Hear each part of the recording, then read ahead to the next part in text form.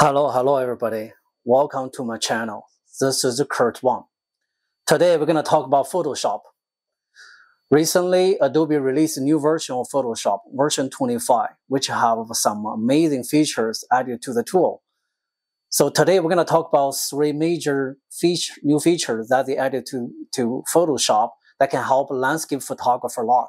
First is the Generative Fill. Second, Generative Expand. The third one is the new interaction of Remove tool.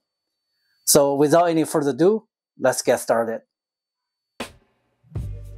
Hi, this is Kurt Wang, a landscape photographer based in Toronto, Canada. Welcome to my channel.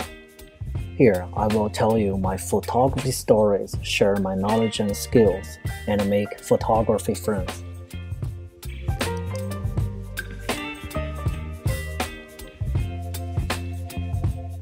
First, you need to download the new version.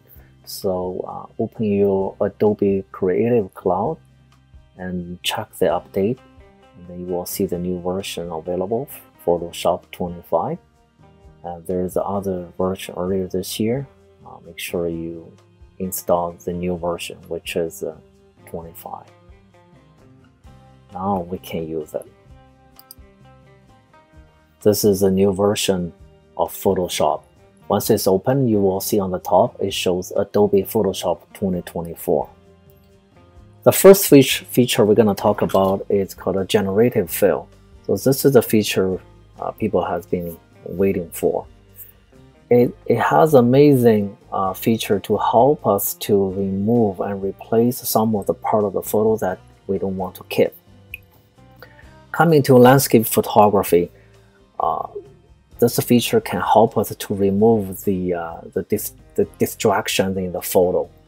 It can also add and replace a part by using their AI technology, using their AI database. However, for landscape photography, I don't encourage you do that because we want to shoot photo, not to make photo.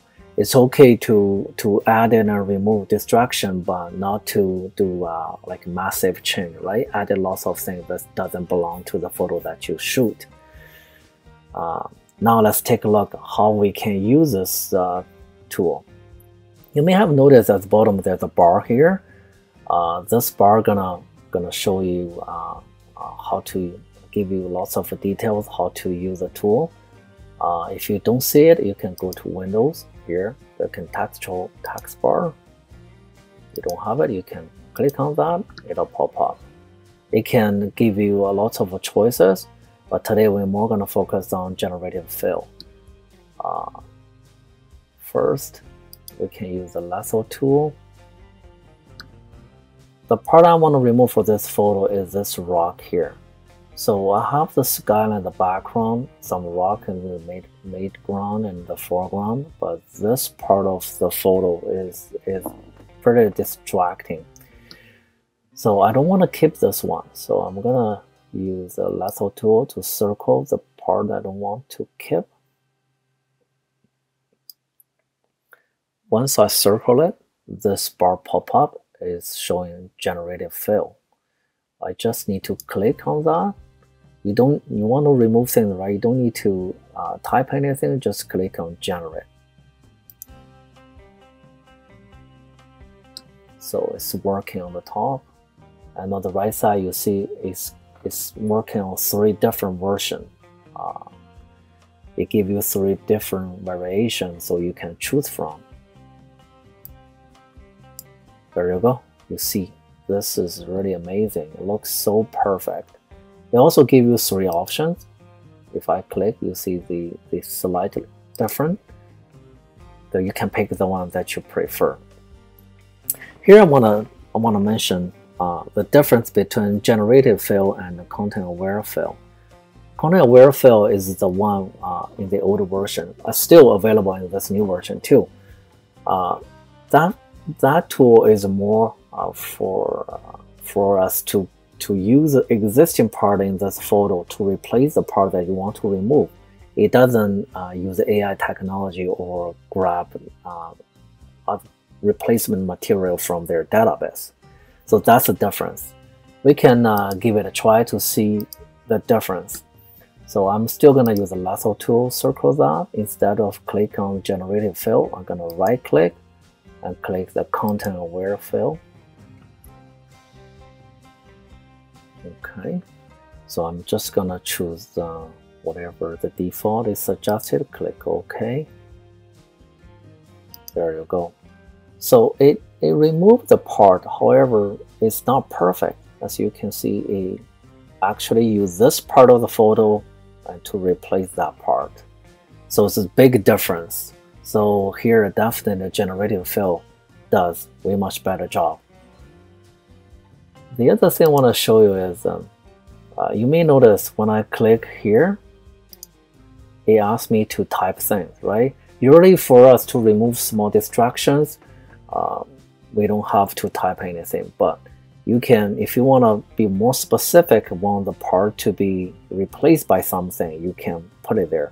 For example, you can, just show you the feature, right? We're not gonna do that in landscape photography just to create something that doesn't exist. I just more want to show you what this generative fill can do. I see a duck.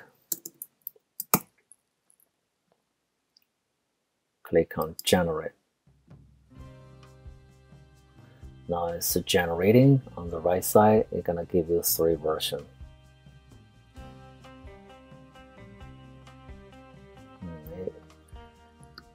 There you go. You see, it really created a duck here.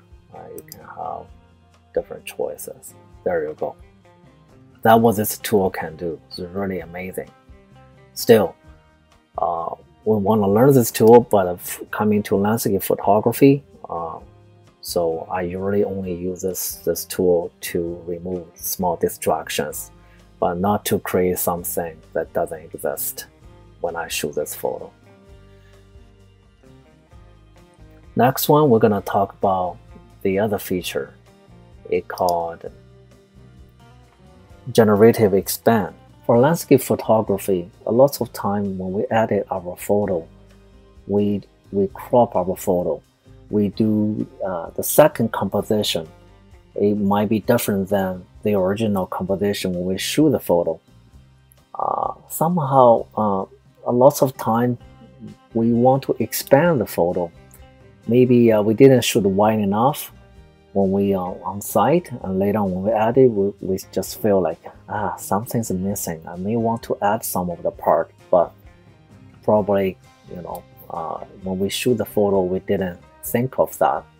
Now when we want to add it, it's going to be very hard. In the old days, I used to use the content aware fill, but still it have a limitation. It's more using existing part of the photo to do the replacement. Now the new feature of generative expand open up the door for landscape photographer. It'll make the expanding method way much easier and look way much better. Let's use this photo as an example. I showed this moon, the full moon with the centaur a while ago. I more want people look at the moon in the beginning, but later on I just I changed my mind. I still think the main subject is the tall centaur, which is the highest landmark in Toronto, Canada. Moon is also important, but I think I more want to make the frame like put centaur in the middle. This is gonna be hard. If I just do the crop, gonna be a put centaur in the middle. You see, it's gonna be very hard. I probably even gonna be losing some of the moon. So I'm gonna move this. That look better if I have centaur right in the middle and I still keep the moon at like 1/3. If I let go, you see it asks me if I want to generate. And on the top here, the fill, it shows the generative expand. If you click on it, you see you have choices. You can still use the old way, the content aware fill. So let's try this new feature, generative expand. You don't need to do anything. If you don't want to add something specific, just let the tool to add thing by itself, or just click generate. And it's working on it. On the right side, the same thing. You will see it's working on 3 versions.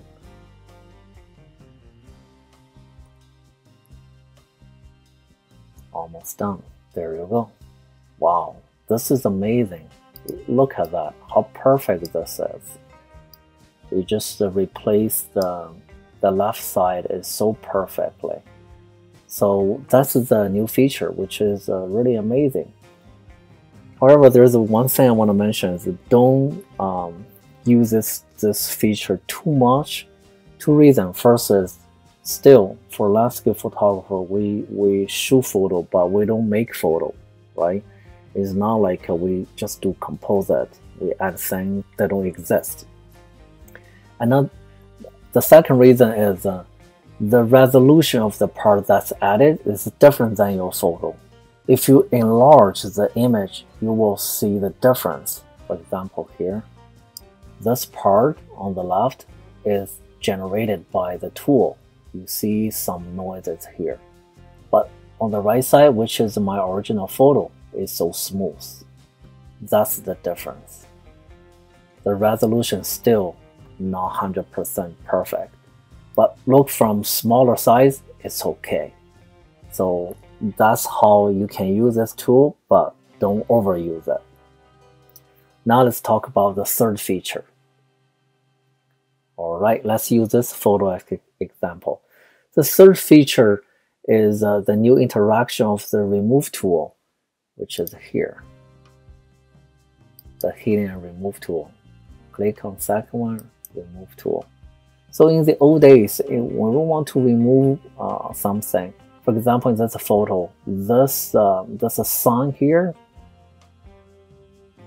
very distracting people. So I want to remove that. In the old days, we have to paint, brush the whole thing in order to remove it, right? So now it has, let me cancel this because we're going to use a new way. So the new way is you just need to paint and brush the edge of the subject that you want to remove. Just circle it, and then it'll select the whole subject by itself. For example, this one, I just need to move here, go down here. I don't like this 2 car either. Then move them together, go up.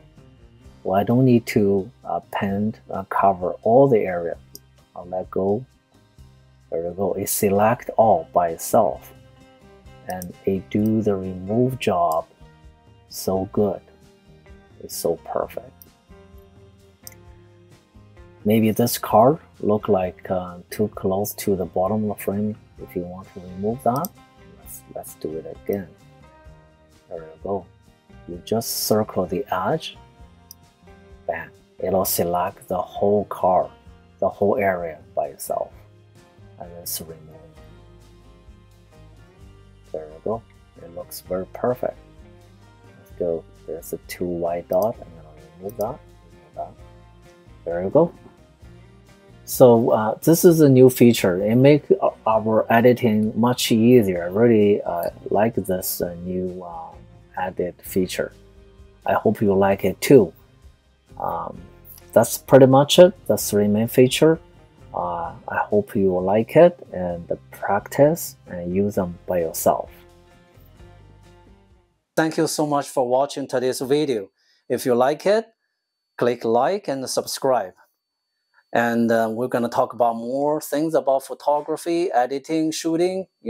Stay tuned. Thank you so much, and I will see you next time. Bye for now.